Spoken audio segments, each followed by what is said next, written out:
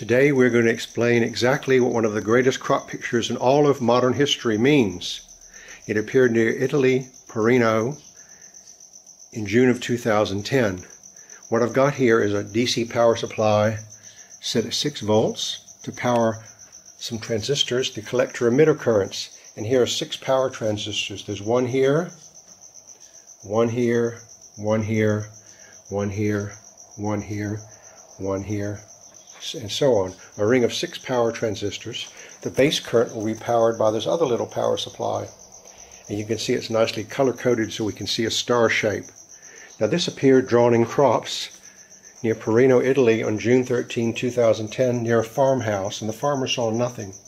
This huge beautiful thing, brown on one side, green on the other, to suggest a semiconductor junction like NPN. Soon it was realized that the little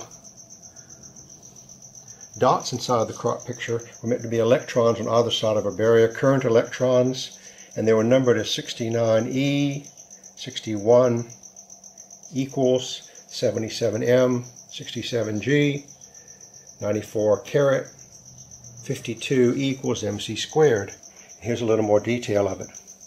E equals MC carat squared. Now when we put it on a normal electronic diagram, it's just a ring of 6 power transistors with collector, emitter, base all labeled as shown.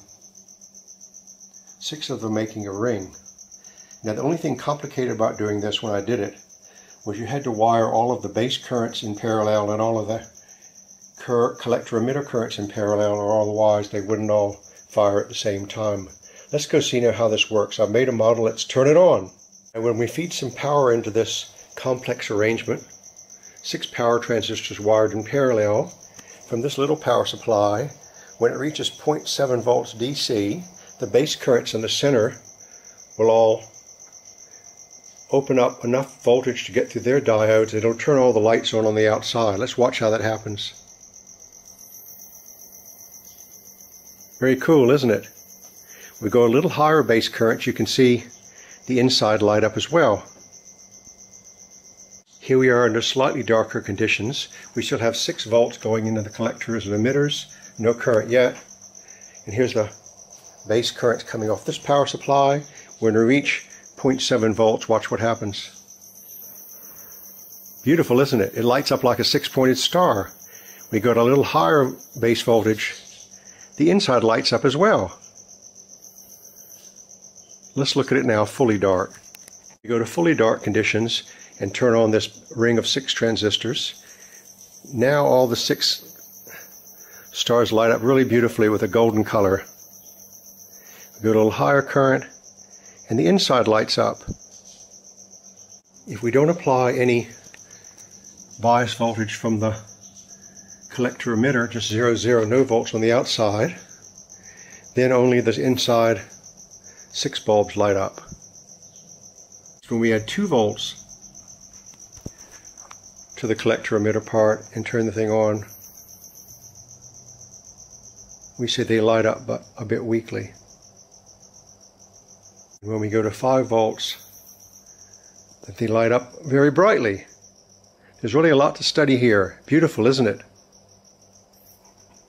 Here we are again at 8 volts to finish the study, coming into this interesting array.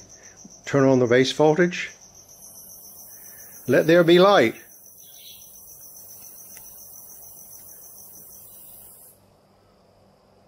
Now you know what this star-shaped arrangement of 6 transistors means. It's just this crop picture which was drawn in Italy 2010.